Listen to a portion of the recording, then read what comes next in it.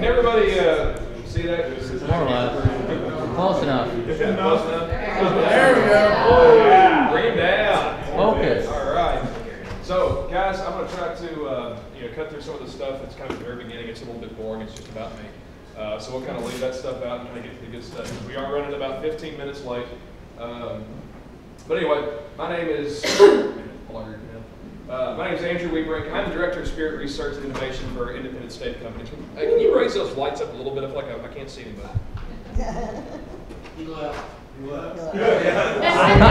He's out here.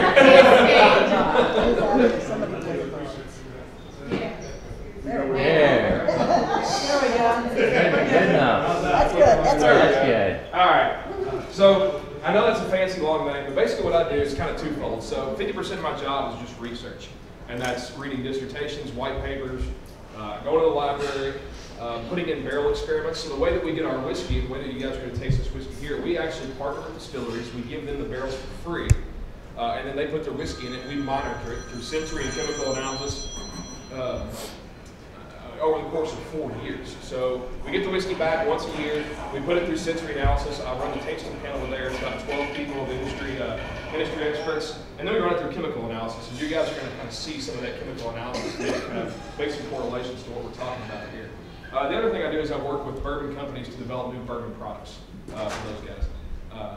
If you own a distillery, which I'm sure a couple of you guys do, changing the wood is just about the easiest thing you can do. That's all you got to do. Call us. We'll design something up, make something really, really unique, and you just put the whiskey in it and let it go from there. So that's a little bit about me and what I do for Independent State Company. This presentation is entitled Inside the Barrel, and this is just kind of a rundown. We're going to look at the oak constituents because you have to know a little bit about oak. We're going to talk about where flavor comes from. We're going to discuss some unique barrel flavors that come only from the barrel. We'll talk about seasoning, charring, and toasting, and how we use those components to actually control and deliver flavor.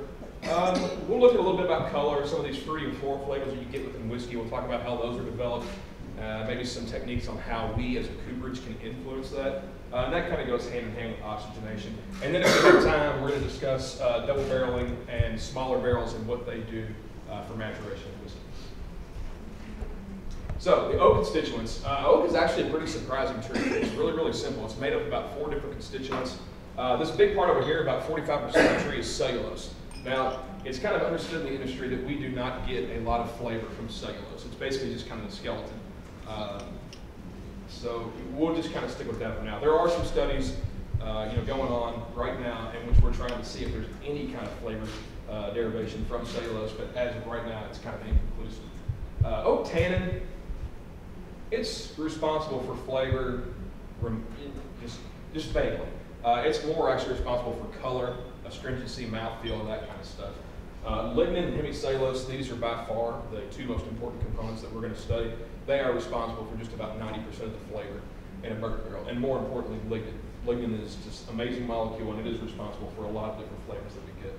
So, if we take a look at cellulose here, it's basically just a bunch of glucose molecules repeated over and over again, and it's really, really tightly bonded. So the reason we say that you don't get a lot of flavor from it is, okay, these are glucose molecules, that's sugar, right? When you heat up sugar, you caramelize. The only problem is you have to heat this stuff up so hard, or so intensely, or so hot to break these bonds apart. By the time that happens, usually any of the flavor compounds have been vaporized. So that's why we say cellulose is not responsible for a lot of the flavor. Tannin, it's this big ugly thing over here. Again, color, mouthfeel, astringency. Tannin is basically tannic acid. So if you mix an alcohol and an acid, you get an ester.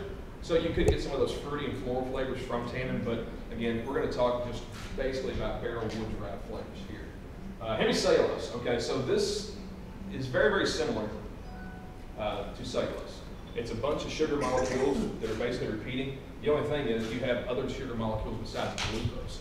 This one is very, very easy to break apart with low intensity heat. So when we break this apart through toasting, basically what happens is you have a bunch of sugar molecules floating everywhere. We add a little bit of heat, those caramelize. This is where you get a lot of your marshmallow, a lot of your toasty coffee characters, caramel, that kind of stuff. Now, lignin is the one that I want to focus on. And as you guys can see, lignin is just, unlike these, which are linear polymers, this is what we call a branch polymer. So the way the lignin puts off so many different flavors, we season or we'll heat it toast it, char it, and it might lose a little branch here. And when that breaks off, this is no longer lignin. And that might be a flavor compound. We add a little bit more heat, that branch might break off. It's its own flavor compound, and the compound from which it was born is a totally different compound. So again, this is a humongous polymer. It's random. It's got a lot of stuff going on, so you can kind of see just by looking at hemicellulose and lignin.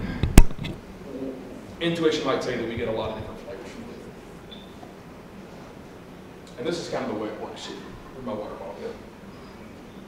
Excuse me.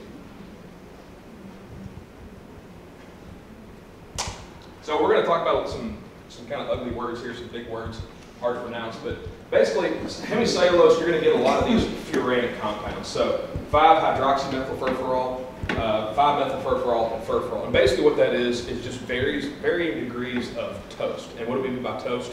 Caramel, coffee, brown sugar, marshmallow, those kind of flavors. Right? And that's really all hemicellulose is going to do for you. It's going to stay in that one flavor zone. Now, let's switch gears and talk about lignin. One of the first things that forms when lignin breaks down is called vanillin. Anybody guess what that smells like? No. Exactly. Then it's going to go over to, and again, these are just a handful of compounds. We're talking 300 and 400 compounds in bourbon whiskey that actually contribute flavor. We're just talking about a handful. We couldn't talk about all of them. But anyway, we're going to go from vanillin to saranjaldehyde. That's kind of a sweeter, woodier type aroma. It's actually really, really nice.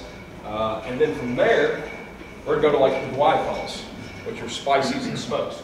Then we're going to get all the way into eugenols, which is just basically, eugenol is the compound in clove oil. So when you say we got a eugenol heavy whiskey, it's really, really spicy, right? Guaiacol, that's going to be like your smoked hams, campfire smoke, acrid smoke, barbecue smoke. So again, from lignin, we go from sweet to woody to spicy to smoky and everything in between. Just like over here, we have varying degrees of toast. With lignin, we have varying degrees of sweetness, varying degrees of smoke, varying degrees of spice, and so on. And we know how to control the formation of those compounds through our processes. So basically, this kind of science right here, you guys see that at all?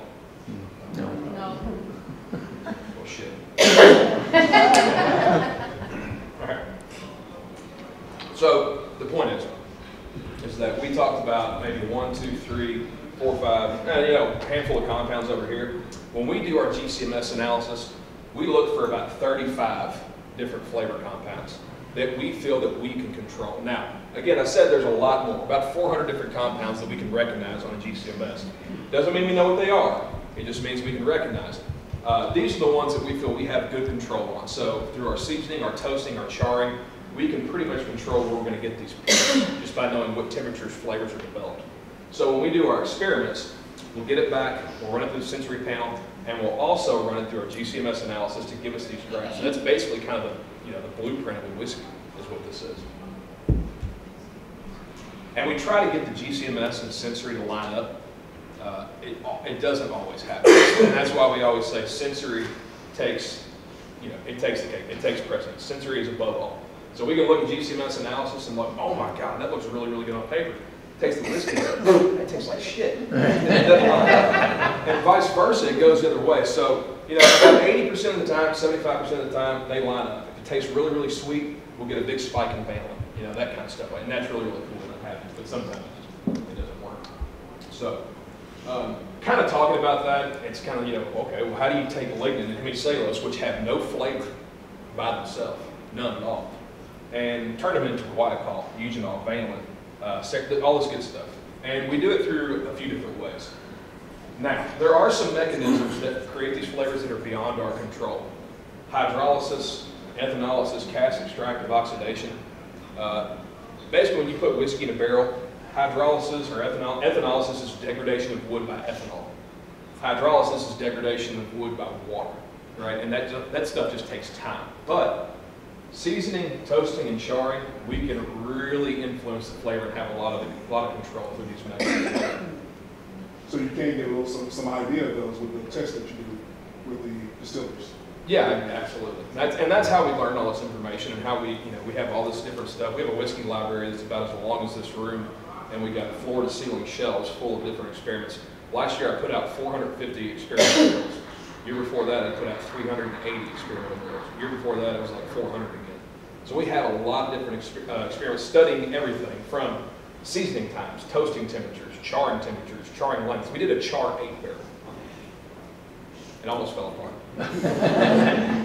and just if you guys are curious about char level, and char levels, there's a lot of myths, and I'm going to kind of dispel some of those for you. But what we found in that char, because it is kind of interesting, is that once you go above a char 4 and you age the whiskey, basically these compounds that you see, and this G, well, that you don't see, and those GCMS analysis, actually, the more you go above a char 4, the more they go down.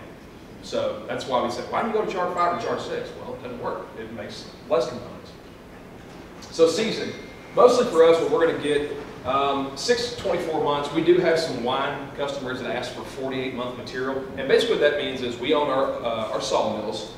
We'll process the staves, we'll stack them up, and we'll let that stack sit outside for 4 years. So it looks just like this right over. These are stacks of staves. And that does a lot of different things. But let's kind of focus on a few things here. Number one, it removes tannins. Now, I don't know about you guys, but I like tannin in red wine, but tannin in bourbon, ooh, yeah. You put it in, it dries your mouth out, and you have this really, really overly woody flavor. When somebody talks about over-oaked, they say, oh, this is over-oaked. Talk about tannins, for the just excess tannins. And we'll explain, I think there's a slide where we can kind of explain that, why that happens way on down the line of maturation. So tannins are basically tannic acid. So where you have a loss of acid, which is a loss of acidity, everybody follow me there? There's potential for esterification, which esterification, acid, and alcohol. So if we remove some of that acid, we remove some of that potential. That's why we have customers that like 24 months, and some customers don't like any seasoning at all because they like a lot of that acid in there. It reduces the density. So what does that mean? Well, it makes it easier for the whiskey to go back and forth, and also you get a deeper penetration of toast and char. So that helps you out a little bit. But what we really want to see is this breaking down of large wood constituents. So we go back and we look at lignin. Seasoning will actually start to break this down. So that's why if you're ever in Weihebrink and you walk by an 18-month stack of wood, it smells really confectionery, a lot of vanilla. And that's the reason. Oh, okay, here's a good example. You go into a library and you smell old books, right? You ever smelled that? That's lignin degradation. Nowadays, they take the lignin out of paper, really high quality paper, so you don't get that smell. Basically what that is lignin degradation. That's the one I got a lot of. So, I wasn't recording. I have to remember that one. All right, so the sun helps, the rain, the snow, the ice, the seasonings, yes, it all plays a part in reducing density, but what we are really looking for is basically fungal growth on the stave. So when you walk out in the seasoning yard, you'll actually see all kinds of different fungal growths on the side of the staves. And that is what we're looking for. They shoot down these little roots and they break up those big components. Can you guys see that? The lines at least? Okay, so I'm going to try to explain this to you. These are just flavors. All right, those are all flavors. That's what it is. And basically, what seasoning does is it does not create specific flavors. It kind of blows everything out, right? So you can see this one right here, this orange, that's 6 months seasoning. This one right here is 18 months. So again, it doesn't really say, oh, 18 months we're going to get more banal, yada, yada, yada. You just get a lot more flavor with seasoning. Maker's Mark barrels have a lot of seasoning on them. We have a lot of craft customers that have 18 and 24 months. Really, really helps these guys. It gives them a competitive edge because most of the heritage guys, they use like 3 to 6 months. Right? This seasoning costs money, and when you're filling 500,000 barrels a year, $5 per barrel, CFO guys don't like that kind of stuff. So again, we use this technique for a lot of our craft customers. It gives them an edge, especially because they don't have the capital to sit on whiskey for 6 years. But if you use some 18-month wood and like 2-year-old whiskey, really, really a smart idea. Hey, if you guys have any questions at all, just stop. I know you guys are waiting for the taste. I have a question. All right. Question. Sure. So, like, this year, where it's been raining in Tennessee and Kentucky for the last 2 months, does that definitely affect those staves when they're aging then? It'll Does affect that the help fungal with that growth, growth? yeah. It'll affect the fungal growth. I was in Alabama fishing this week, and the guy that runs the fishing camp, he said, we only got 2 rains here. One lasted 27 days, the other lasted for 40. But anyway, I digress. Very good question, yes. And actually, if you come to my session tomorrow, I've got a slide that shows the fungal growth, and you can kind of see throughout the years that they'll go up and all of a sudden they'll drop back down. And that's just for the reasons you mentioned. So, oak pyrolysis. Pyrolysis is a word that means degradation by heat, right? And I'm going to try to explain this. It's kind of it's pretty technical. Basically, let's pretend that we have this toasting profile. Right here, this is just a toast profile. So you start at a low temperature, you finish at a high temperature. Now, we can correlate a temperature to a flavor. So each one of these compounds, they're developed at certain temperatures. And through 25 years of research, we know all these different compounds, these 40, 50 compounds, exactly what temperature or what scenario they're developed in. So again, a toast profile like this is going to have a lot of little individual flavors in it. So that's how we create complexity in barrels. We have toast profiles that go like this. Now, we also have toast profiles that go straight across. One time, one temperature, right? That's just one big flavor. So if somebody says, Andrew, we've got some 2-year-old bourbon. It's not as sweet as we would like it. What can you do? Well, we would give you guys a barrel, like a char 1 barrel, that's just basically toasted at one single temperature, and it just builds a whole bunch of vanillin. You finish in that for 2 months, you got a sweet bourbon. So that's one of the that's how that flavor works. Do you see similar graphs for toast versus your char? Yeah, and it's the charring. Just because wood is an insulator, right? So the heat it kind of falls off the deeper it gets into the stave. So a charring heat curve would look like this, except in reverse. At the edge of the stave, it means the whiskey would be really hot, and then as you get deeper and deeper in the stave, it falls down. So, and we're going to talk about charring here and explain why char 1 barrels and char 4 barrels act the way they do. And this is basically how it works. So you've got this time, you've got temperature, and certain things happen. We talked about tannin and over-oaking. Why do we not get oak right at the very beginning? You do a little bit, but tannin is the most heat-sensitive compound that we have, right? So just the smallest amount of toasting or charring, and we destroy it. We send it all the way back to the edge of the stave. So it takes that bourbon a little while to get back to that and get it. So we say over-oaked. This is what we're talking about. Hemicellulose, liquid degradation, again, it all occurs at certain points. And by studying these temperatures, we know how to add flavor and how to take it away if we need to. All right, charring. 1 through 4. The charring system was universal back in the 1950s. Before that, there really wasn't a char 1, a char 2, a char 3, or char 4. It was invented in the 1950s. So when you talk about bourbons, back all these bourbons from 1930, 40, they were so good. And they are, and it's for a couple more reasons than just charring. But basically, when you made a blend of whiskeys from your warehouse, you weren't blending just a char 4 barrel. You were blending a char 4, a char 3, char 2, char 1, and they blended all that different stuff together. Gave them really complex whiskeys. All right, myth.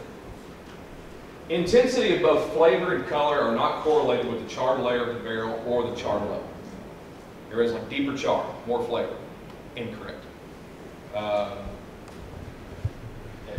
Deeper char, more color. Actually, it's the exact opposite. You get char 1 barrels are darker. That kind of fools people. Basically, what it all comes down to is this layer that resides underneath the char layer. It's called the red layer. That's where all the flavor is. Most of these flavor compounds that we've been talking about, they're destroyed after 500 degrees. And charring is very, very intense. So basically, it just vaporizes everything. Now, charring is good for subtraction. 1 gram of char has about the surface area of a football field. 1 gram of activated carbon has about 32,000 square feet of surface area. That's ridiculous. Explain that. That makes no sense in my head. What do you mean? How? It's surface area. It does.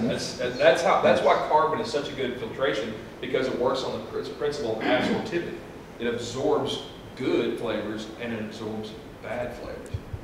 So if I'm a distiller and I say, I've got this product and it's going to be a 2-year-old product, I want to put it in char 4 to get as much flavor as possible. Well, actually, you're kind of working against yourself. You would want to put it in a char 1 barrel because basically you're giving yourself a jump start. That whiskey doesn't have to work all the way through that char layer to get to the good stuff. And they're like, well, what about, we want some of that carbon buildup. You're going to get plenty of subtraction from evaporation. Evaporation is one of the most, overlooked concepts in barrel maturation. And you get a lot of that subtraction the nastier compounds. Dimethyl sulfide. Anybody know what that smells like? Phew. That stuff just takes time to remove. It goes by evaporation is what it goes by. So when you hear a new bourbon is, I guess, quote, green, that's from either on purpose or not using the proper char? Yeah, I mean, and I'm not saying that if you put, bourbon into a char 1 barrel, that in 6 months it's going to taste amazing. Right. It does take a little bit of time to work through that char 1 layer itself. But basically, toasted barrels, for me, I love them because they put out so much flavor. So anything you can do to make this red layer bigger, which is seasoning and toasting, and reduce this char layer, in my opinion, makes a better barrel. All right, tasting. All right, so glass 1 of 4 is the one all the way to your left. I want everybody to pick that up. Let's just give that a smell. Somebody call something out. Vanilla, big time, huge. Bananas. I'm sorry? Bananas. Bananas? Anybody else? Old black olive. What? let's stick to barrel flavors. Yeah, let's stick to barrel flavors. So toastiness. Let's just stick with this: sweet, spice, smoke, oak, and fruity and floral. Let's just talk about those. A little marshmallow. Little marshmallow. So, all right, definitely sweet. All right, let's pick up that second glass. Put that one down. Don't taste it yet. Ah, come on. Let's give that one a sniff real quick. Oak. That's got a lot of wood in it. Anybody else get anything besides wood? Maybe a little bit of smoke, a little spice. Which one's sweeter? One. For sure. So, would it surprise you? The first one was a char 1. The second one was actually a char 4. And this is at 2 years old. There we go. Char 1's definitely a lot more flavor up front, a lot sweeter, a lot thicker mouthfeel. The reason it has so much of those vanillins and some of those toasty characters, like we call caramel, marshmallow, is again because those are basically destroyed at very low temperatures. Now, I'm going to show you the GCMS results of what we just tasted here. All right, think. Yeah. So again, these are just flavors. The blue line is the char 1. The red line is the char 4. Now look at the char 1. Furfural and vanillin, caramel and vanilla. Anybody surprised that it's, after what we talked about, you shouldn't be surprised, but the char 1 actually has just as many compounds as the char 4 barrel. And that's the point. You get the same exact compounds in a char 1 barrel that you do in a char 4. The only difference is the delivery and maybe a little bit on the intensity. Char 1's a little bit more intense in certain flavors. Pretty cool, huh? Anybody expect a char 1 barrel taste? I get distiller, gross, char 1, no, we don't want that. Give it to somebody else. Is there a discount then on char 1 barrel? It actually costs the exact same as the char 4, believe it or not. Yeah. Yeah. We have a sale every 6 months. We got to boost some units. All right. So barrel toasting is by far my favorite parameter to mess with, just because there's so many different combinations, and it's the one that we have the most control of. 99% of your bourbon barrels out there are going to be toasted over an oak pot. All right. Brown-Forman, they do a little bit differently. They use electric heating or ceramic elements. We have something similar. Anybody remember that Buffalo Trace collection, the experimental collection, the infrared barrel? Yeah. We did that. That's this machine right here. So basically what happens is heat penetrates barrels. It's just like different types of heat will penetrate. Like some IR rays, they'll go right through you. But sometimes they get absorbed by like stainless steel. So basically what we do is we vary the wavelength of the heat, and we get deeper penetration into the wood in different sections. You try microwave? That's almost what that is, but no, we haven't tried anything like that. We've got the shitty thing about my job is that I can't talk about the really cool stuff that we're doing because we have all these NDAs. I mean, if I mention one word, Denny Potter come through here and probably just slap it in the face. No, but these experiments that we're showing you guys are not outdated. I mean, this is 2 years old, 4 years old, but like the really cool stuff, like the cutting edge stuff, So infrared, you can regulate the depth as you Yeah, and the char both. Yeah, we can regulate the depth and the intensity. So you can have a deeper toast. with That Yeah. barrel So- fall apart? with a Yeah, char. well, yeah, so as the whiskey makes its way back into the barrel, eventually, if your toast is deep enough, it's going to get into that raw wood. And what does raw wood have? A lot of lactones, which can be good. If they're over-concentrated, it gives you woody. It has a lot of tannin. So that's why they say when whiskey gets to a certain point, it depends on the aging environment and stuff like that, it gets really oaky. And that's just because it's getting into wood that has a lot of tannin in it. Yeah. Oh, by the way, we can drink these first too.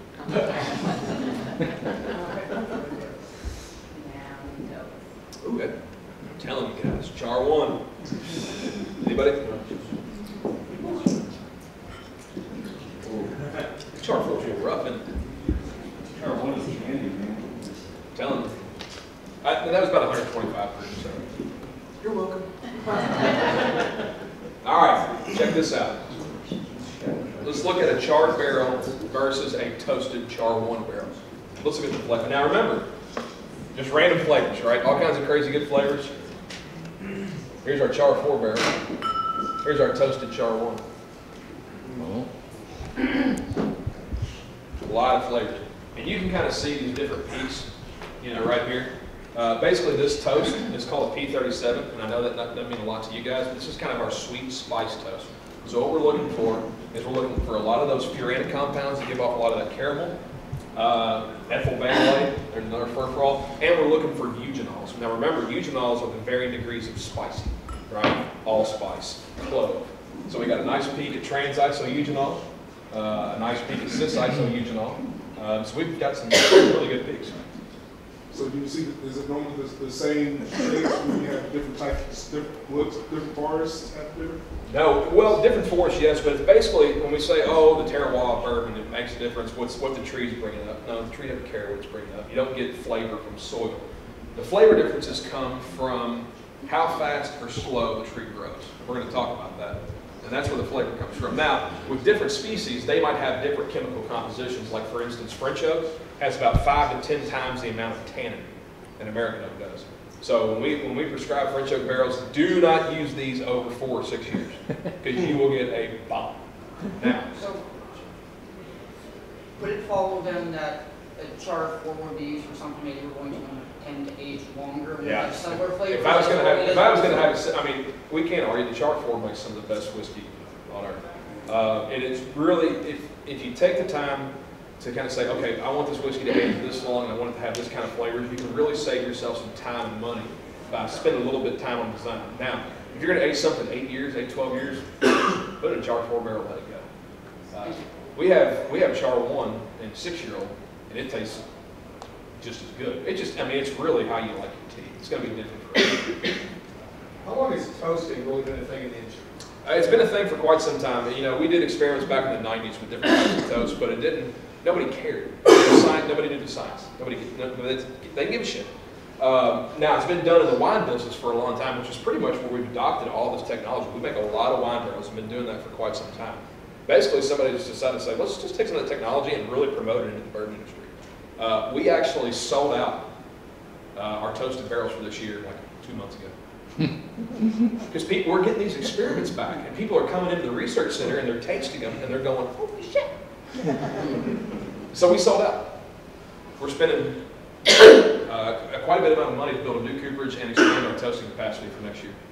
Just because, people are starting to recognize. Now, it's unfortunate for some of the larger guys because, can you imagine, toasted barrels, they change the flavor profile so much. So, can you imagine if they changed Jim Beam white?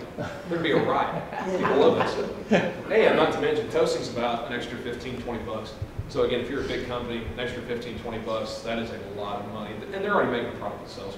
So they're locked into a flavor profile, and they're locked into. Some of the newer guys are really starting to, I'm designing custom toast from the ground up. We have about 150 different toasting profiles we already have.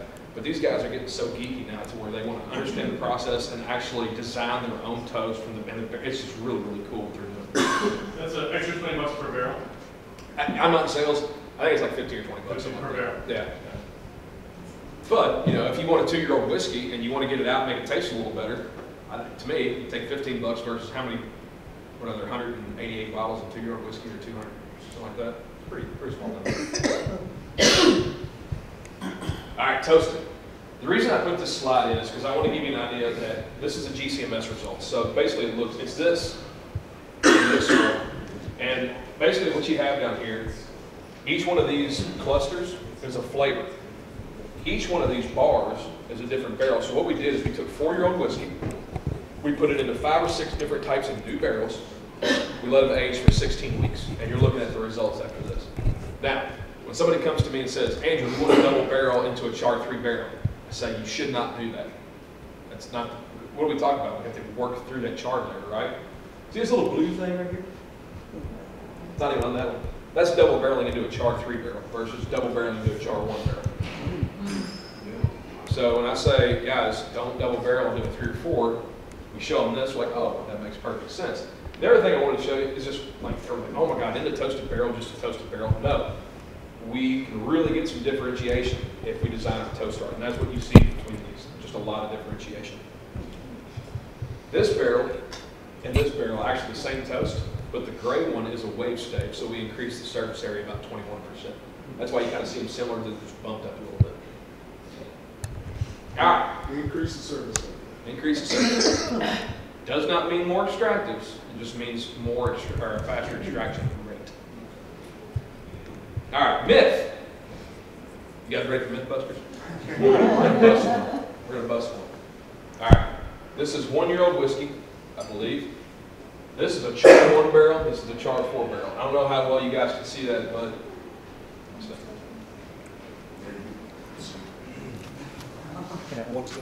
one's definitely darker. And that happens more often than not. People are always like, wait a minute, this goes against everything I've been taught. And yes, it's everything I've been taught as well.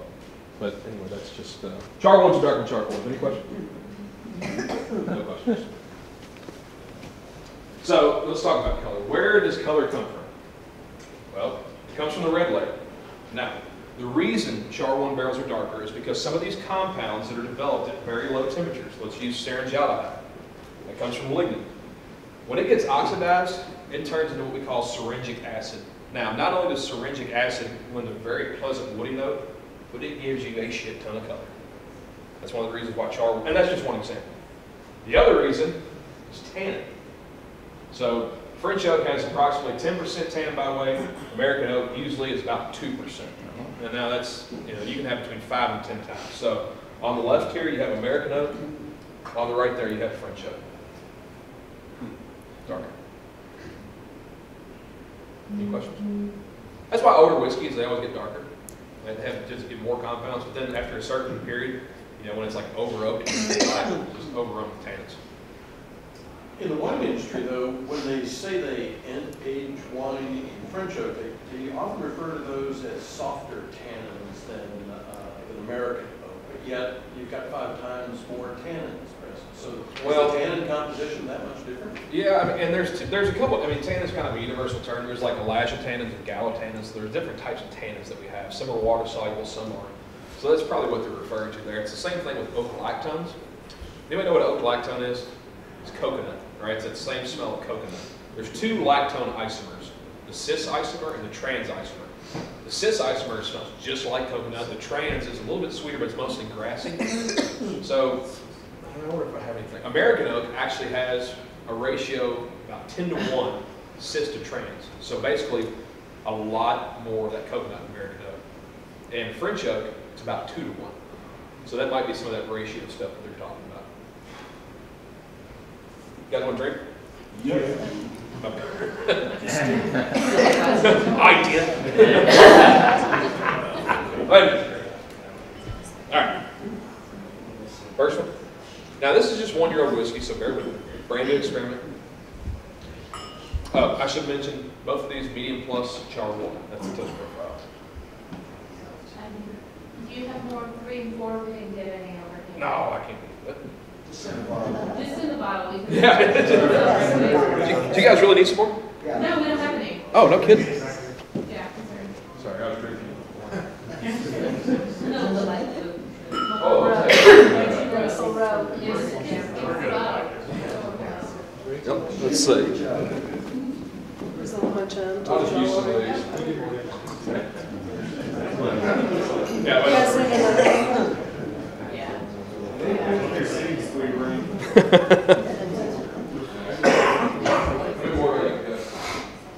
the oh, you guys really don't think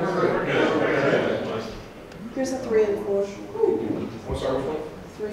3, 3, 4. Sorry about that, guys.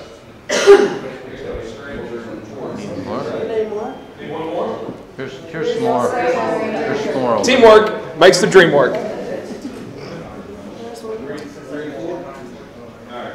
Got one more back there. That's 3, that's 4. So you guys do your own research and stuff with how the alcohol breaks down. Yeah, we do experiments on entry proof, distillation proof, anything that we feel that it will alter the flavor of what's going on inside our barrels. We try to study it.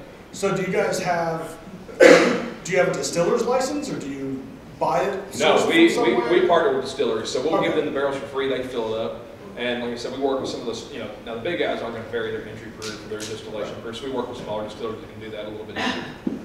All right, last number. Oh, sorry. Go ahead. Well, I was going to ask. So you can change the wood, right? You can change how long you set it outside. You can change your char, your toast, and your wavelengths, and everything that you use. Your heating element. There's all the different things you can change from that fashion.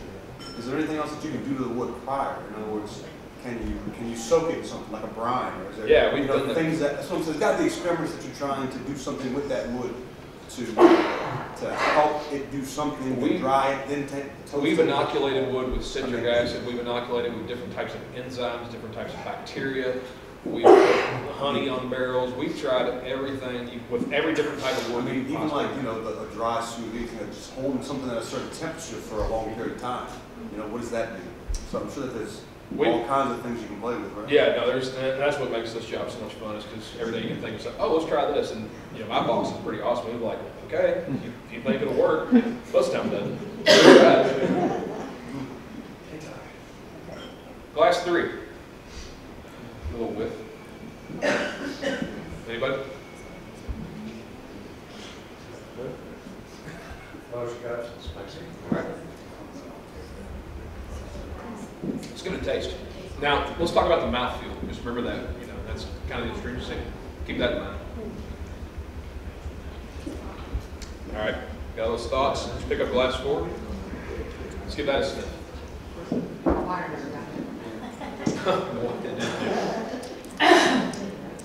What about glass 4? Don't like it? 3? I don't like it. 3 was very unpleasant. Yeah. What about 4? It smells wet, if that makes sense.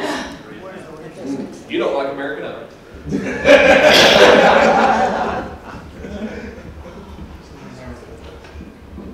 Anybody like French Oak? Now again, this is 119 proof, it's 12 months, so keep that in mind. So the French Oak, contrary to popular belief, it's smooth and it's really, really sweet. Now, there's a correlation between smooth and sweet, all right?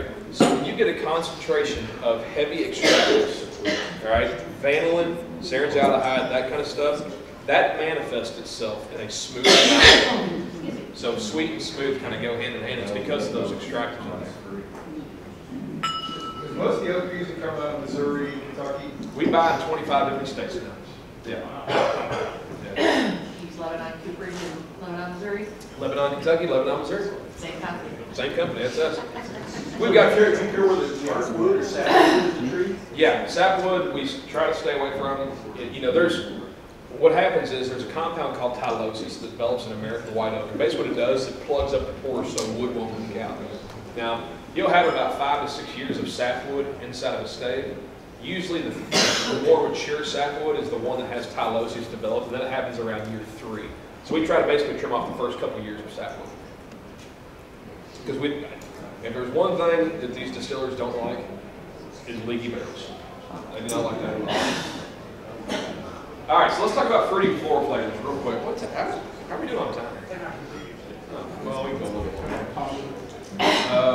All right, so fruity and floral flavors don't necessarily come from the barrel. They come from a process called oxygenation. So when we talk about fruity and floral, is it a direct result of oxygen? No, it is not.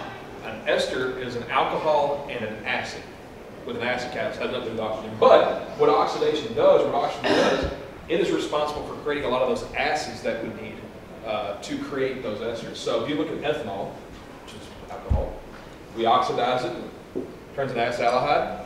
We oxidize that, turns into acetic acid. Now, when acetic acid combines with ethanol, we get ethyl acetate, the most common ester found in barrel-aged spirits.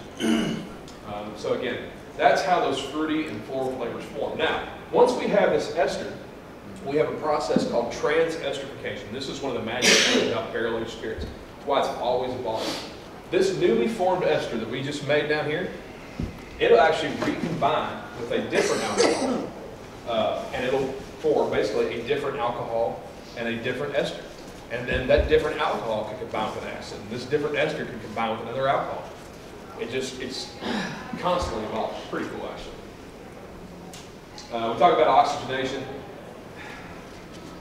What makes oak? It's ring porous. And what that means is that basically right here in the early wood, this right here is one growth ring. The growth ring is subdivided into two separate rings. Early wood, which is very, very porous, as you can see, and late wood, which is very, very dense. Right? So basically, ring porous just means you have a lot of early wood that's just more dilated. Now, what does that mean for us? The more porous the wood, the easier the whiskey moves in and out, the easier the oxygen moves in and out. Right? So if somebody comes up to me and says, "Hey, Andrew, I've got a 1-year-old bourbon I want to put on the shelf. What can we do to get the most flavor?" Well, I'm going to give them extra fine grain because it's a lot more porous, right? That whiskey has an easier time going back in there and getting a lot more of those flavors, develops a lot of complexity earlier. Now, the thing you have to remember with extra fine grain, can everybody agree that there's a lot more wood material in this one than there is in that one? That's a lot of air, right? So you have to kind of be careful. You got to balance it out. This is why most of the guys, and the 8, 12-year-old bourbon guys, Jim Beam, all these guys are going to go with coarse grain. Surface area to volume ratio. The smaller the barrel, the higher. The smaller barrels age whiskey faster. Anybody have an opinion on that? No, they do not. That's actually the correct opinion. Now, what I like to say is that good whiskey is possible with smaller barrels. We have a lot of people that do it, but they understand the mechanics of it, right? So they do not age whiskey faster. We look at our 4 pillars of maturation. These are basically the 4 things that kind of govern it: extraction, subtraction, oxygenation, and reactions. Reactions are this type of stuff, right? The extraction, that's what we're talking about, like the vanillin, hemicellulose type stuff. Subtraction is kind of evaporation of charcoal, and oxygenation, we just talked about that. So what smaller barrels really do is they speed up extraction, but they take down the subtraction, they take down the oxygenation, which is really, really important. So basically it just kind of knocks things out of balance. But again, we have some guys out there that use these barrels really, really well, and they know how to do that. So, oxygenation. Where does this exchange occur? And this is the reason why smaller barrels don't work. So 63% of the oxygenation is going to be through the joints itself. Oak being ring porous, it actually will have oxygenation occurring inside the wood, but basically what happens is 63% of it, once you get a little bit of headspace in there, your oxygen transfer is between that headspace and that whiskey. That's where it's at. So what happens is the oxygen comes into the barrel through the joints, it'll actually get in that headspace, the whiskey will dissolve it, and as it happens, it brings in fresher oxygen. Right? And that's how it works. So if you've got a small barrel where there's just not a lot of surface area on there, on that whiskey kind of headspace interchange, it takes that down immensely, just because 63% of the oxygenation comes from that parameter. Increased surface area, explained again, some more flavors. This is just a regular char 4 barrel right here. This is our wave stave, which increases the surface area about 21%. Now, when you go to like a 5 or 10 gallon barrel, you're basically just kind of blowing this extraction graph, out of here. So 21% is about as high as we like to go. Double barreling explained. So this is some bonus stuff that we had. This is an experiment which we took 2-year-old bourbon and we dumped it into, I think, like 3 or 4 barrels, studied it for 6 weeks. So again, here's our char 3 barrel right here. Just kind of, doing what it's doing. But we have a couple other different barrels that are kind of blown out, all right? So again, different toasts, different barrels. Just another reason, you know, when you double barrel something, hey, what kind of flavors are you looking to get? Let's design a toast. Let's not just dump it into a char 3, because really, if you look at the control whiskey, which is right here, and you look at the char 3, it really didn't add any kind of flavors. It just kind of blew it out a little bit, kind of like that seasoning graphic. So, and that's all I got.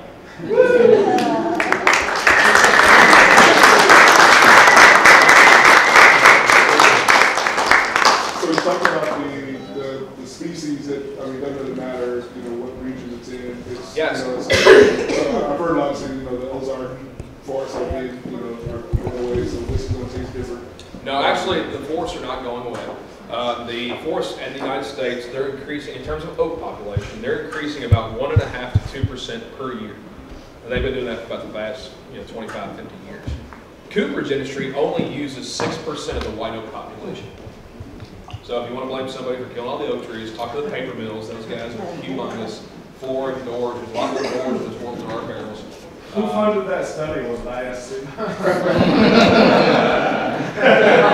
No, that was, basically there's a website that you can go to, and I forget the name of the website. It's a government website. Basically, you can look at like a map in the United States, and it will show you basically where these different species are concentrated in, and they take basically sample populations, and then they kind of expound that. So you can go and check it out. I mean, I'm sure you probably won't, but it's there for you. Make sure you're curious. But we also get trees from Slovakia. We get them from France, Spain.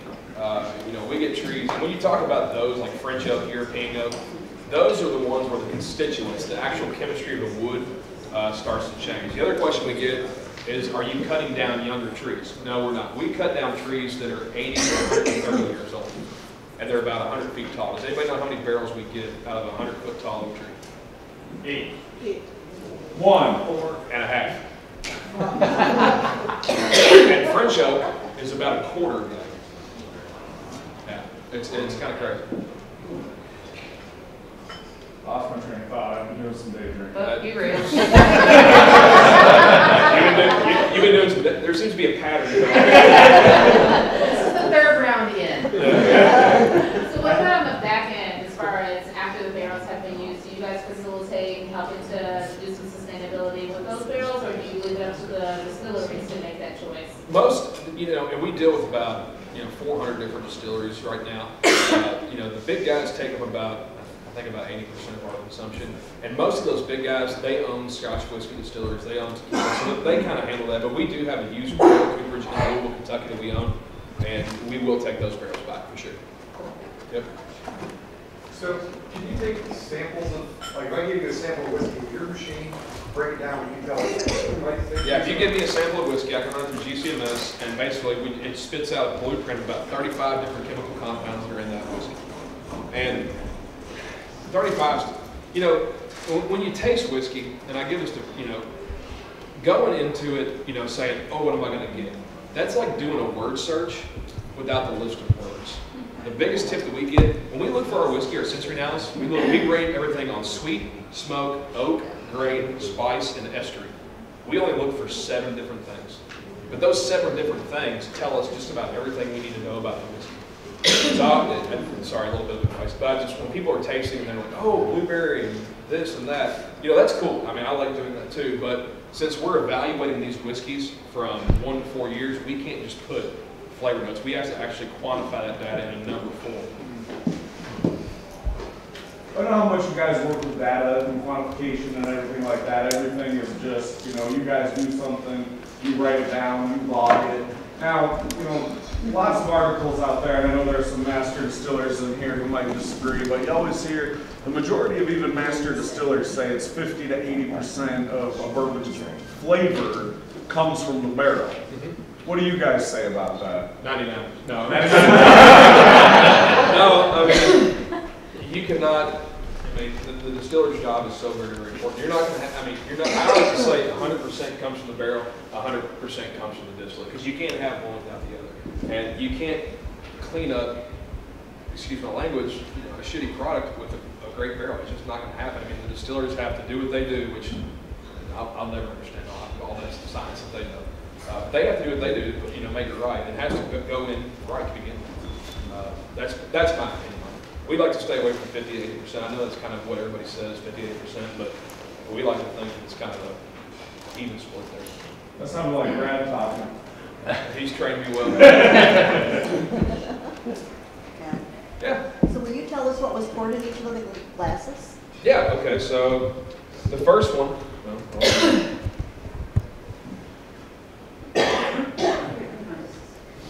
He's not gonna tell you what product. He's not going to tell us the product?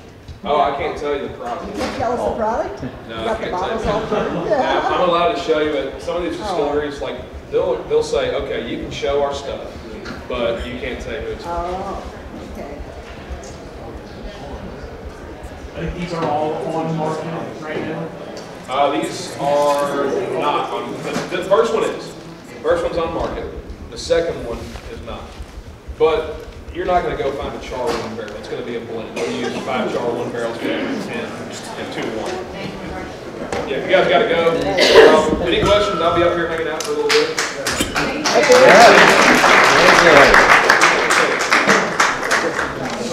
Some of them did and some of them didn't.